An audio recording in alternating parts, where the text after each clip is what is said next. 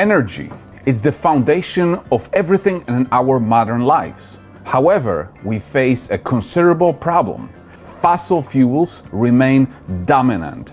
Renewable alone is insufficient, and electricity demand is only increasing with the rise of AI, data centers, and electrification.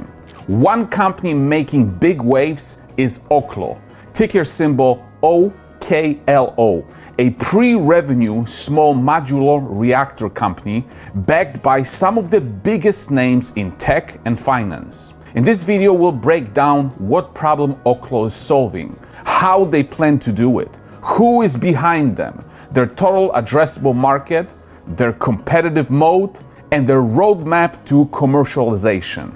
Ultimately, I'll take it back to another pre-revenue company I'm personally invested in, Aduro Clean Technologies, which is tackling the global plastic waste crisis.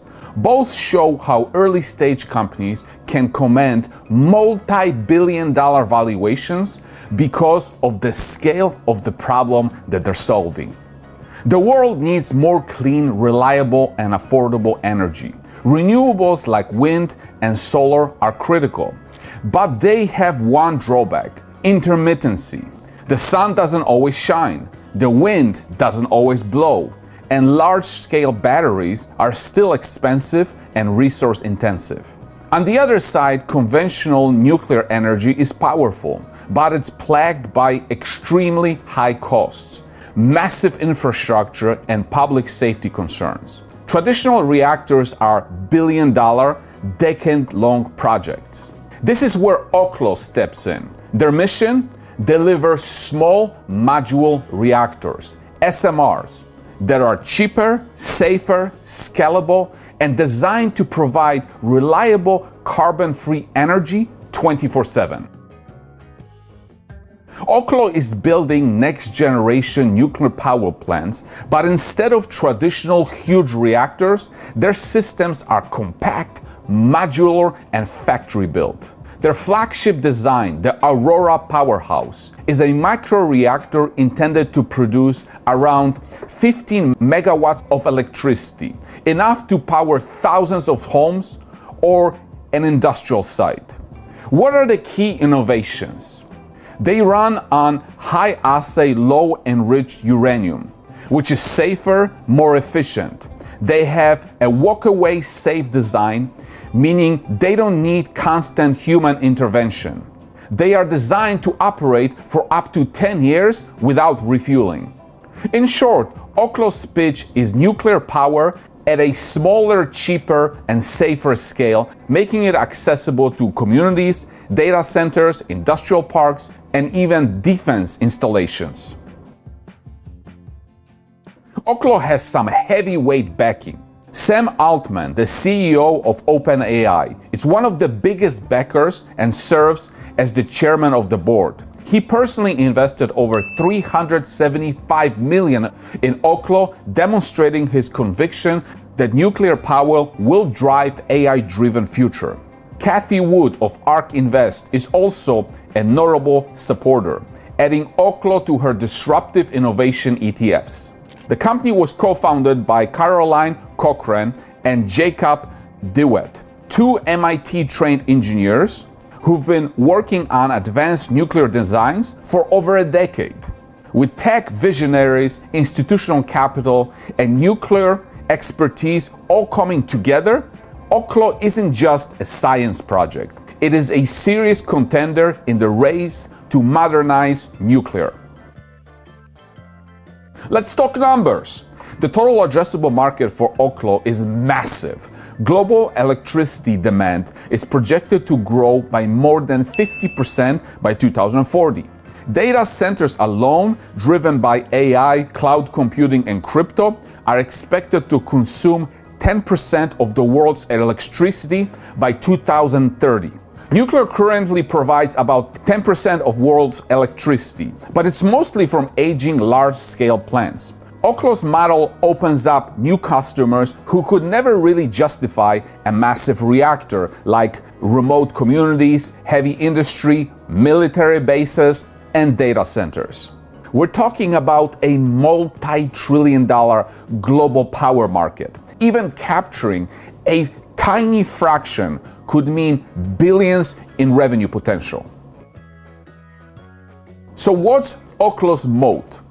First, technology. Their Aurora design and safety systems are unique with multiple patents. Second, regulatory head start. Oklo was the first advanced fission company to submit a combined license application to the NRC. While they faced setbacks and a rejection in 2022, they're now refiling with a stronger case. That regulatory experience is a moat in itself. It's not easy for competitors to navigate. Third, backing and partnerships. Having Sam Altman and ARK Invest in their corner leads them both credibility and access to capital. Finally, first mover advantage. If Oklo is among the first to get SMRs commercially licensed in the US, that opens up the floodgates for contracts.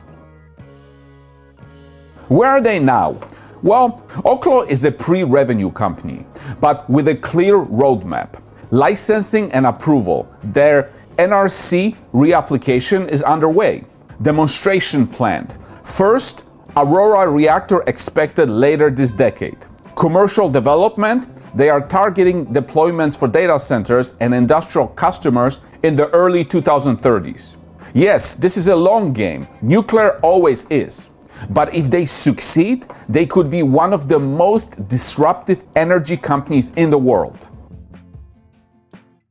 Oklo isn't alone. Competitors include NuScale Power, already publicly traded but facing cost challenges, TerraPower, backed by Bill Gates, X Energy, another advanced SMR player. But Oklo differentiates itself by focusing on small, scalable reactors instead of larger designs. Think of it as aiming to be the Tesla Roadster of nuclear, proving the model first and then scaling. So why does this matter to us as investors? Oklo is a pre-revenue company. They haven't built a commercial plant yet, but because of the massive problem that they're solving, they trade at a multi-billion-dollar valuation. This reminds me of another company I'm heavily invested in, Aduro Clean Technologies. I own about $4 million of Aduro, about 1% of all the shares. Aduro is addressing one of the world's most significant environmental challenges, plastic waste recycling. Their hydrochemolytic technology can recycle mixed and contaminated plastics economically, something pyrolysis and other methods have failed to do. Aduro is about 18 to 24 months from commercial scale, with insiders owning about 39% of the company. Institutions just beginning to discover it at only 1% ownership and a market cap of about $400 million. The upside? Well, if Aduro scales as planned, it could see a valuation trajectory similar to early-stage nuclear innovators like Oklo. The stock price of Aduro has been almost a 10-bagger since 2022, and more investors are discovering it today. So I suggest you take a look at it. In both cases, Oklo with nuclear and Aduro with plastics, we observed how companies tackling significant global issues can justify multi-billion-dollar valuations even before generating revenues. And for Aduro, it is still early days. So there you have it, Oklo's vision to reinvent nuclear energy and why I see parallels with Aduro's journey in recycling. If you found this breakdown valuable, don't forget to like, subscribe, and drop a comment. Are you bullish on nuclear SMRs? Or do you think plastic recycling will see the bigger wave? As always, this is not financial advice. Do your own due diligence. Thanks for watching, and I'll see you in the following video.